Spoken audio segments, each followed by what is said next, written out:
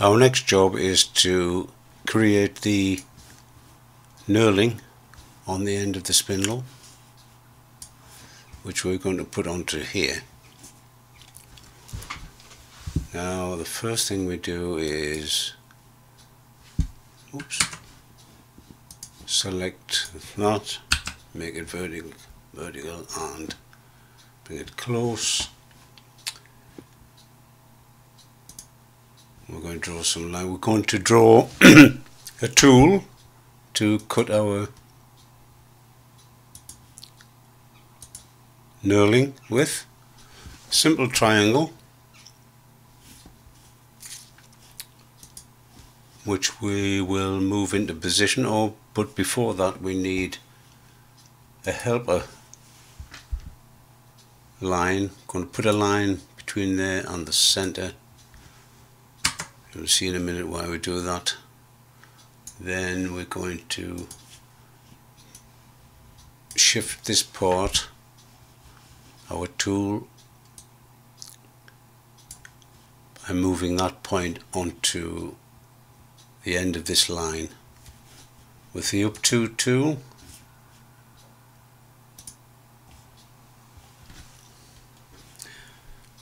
Now we don't need this line anymore. In fact, it will get in the way. It will screw a few things up if we don't get rid of it. Then we will take that and move the anchor point to the center of where our pattern's going to be. So we need to hold the Alt key. We see that the anchor tool changes color. We can now drag it down to the center and release. Now make sure that the create pattern option is selected, and we can move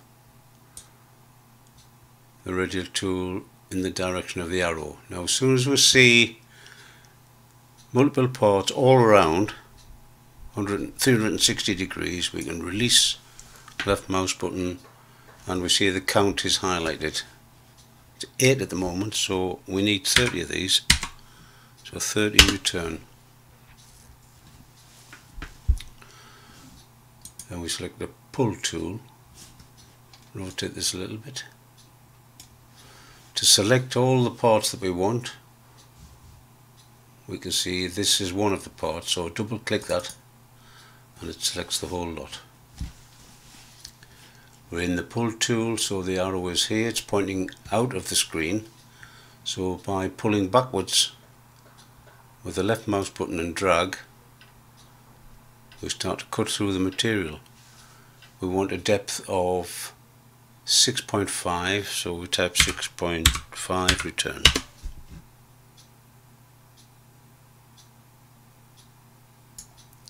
And there it's done. H key, and we've got a nice bit of knurling on the end now. Well, that's just what we want.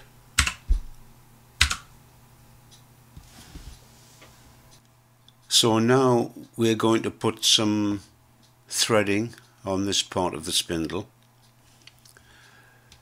and one thing we're going to need is axis around which to put the thread. So we select axis up here, select the cylinder face axis, that gives us an axis. We're also going to need a section through it to make drawing the profile of the thread. So we select section mode, V to place this all nicely vertical for us. And now we're going to place a little profile down here to cut our thread in this part of the spindle. So we're going to make a tool to do that with. So select the line up here, and we want a simple triangle 2 by 2, which we're going to pare down.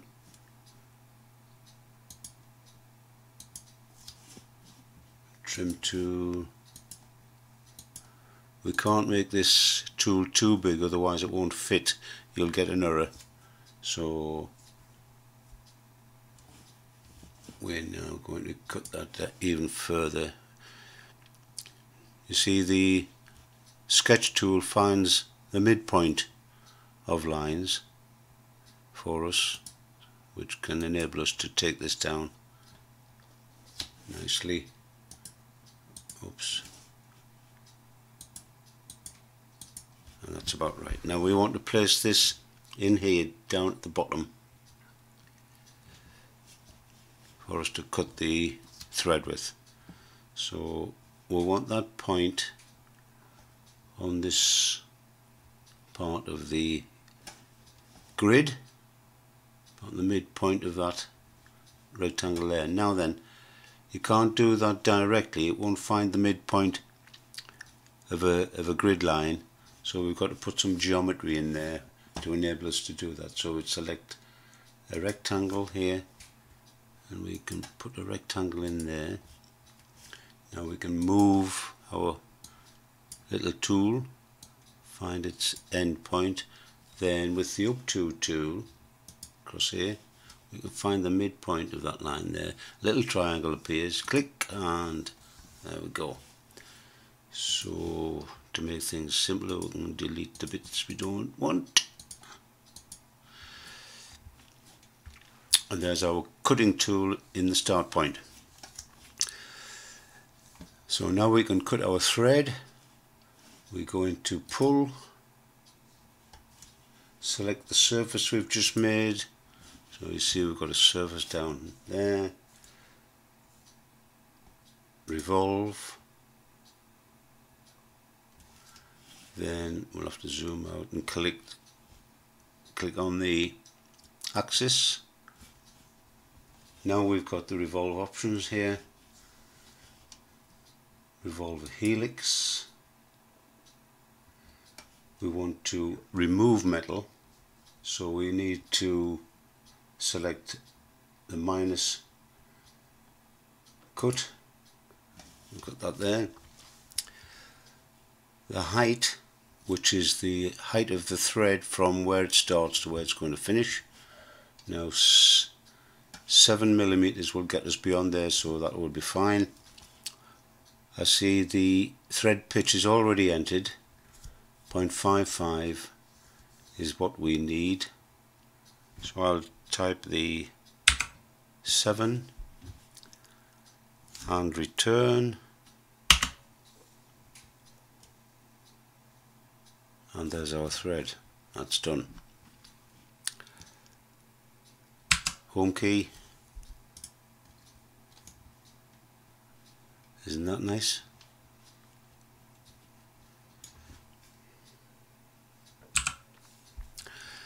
Beautiful. Now the final part of this exercise is to put the slot down the middle of the shaft here to the bottom of the knurling. So we select that in and just zoom in a bit. Oops. Okay.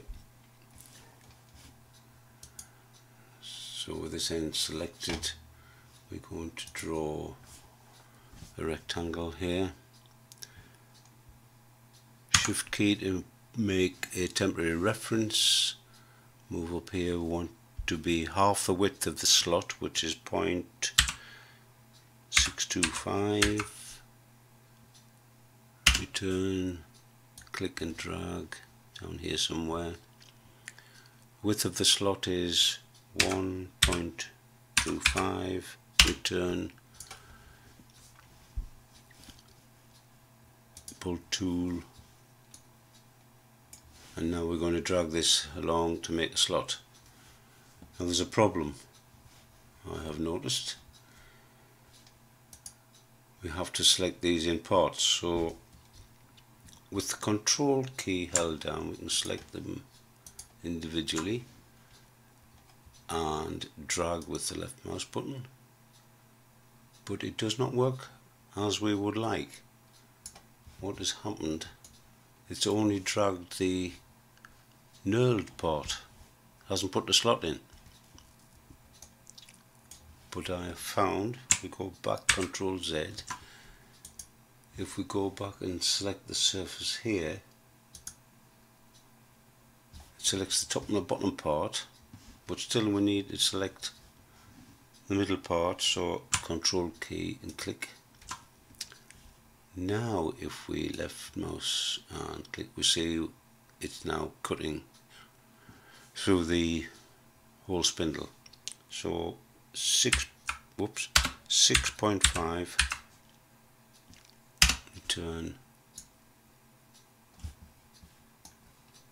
and there we've got our slot in. Home key. Right, that's all the machining work done on the part. Well, all we need now is the right colour. So we go to display, solid, select colour, grey, and there it is. To tidy up, we can select axis and delete that.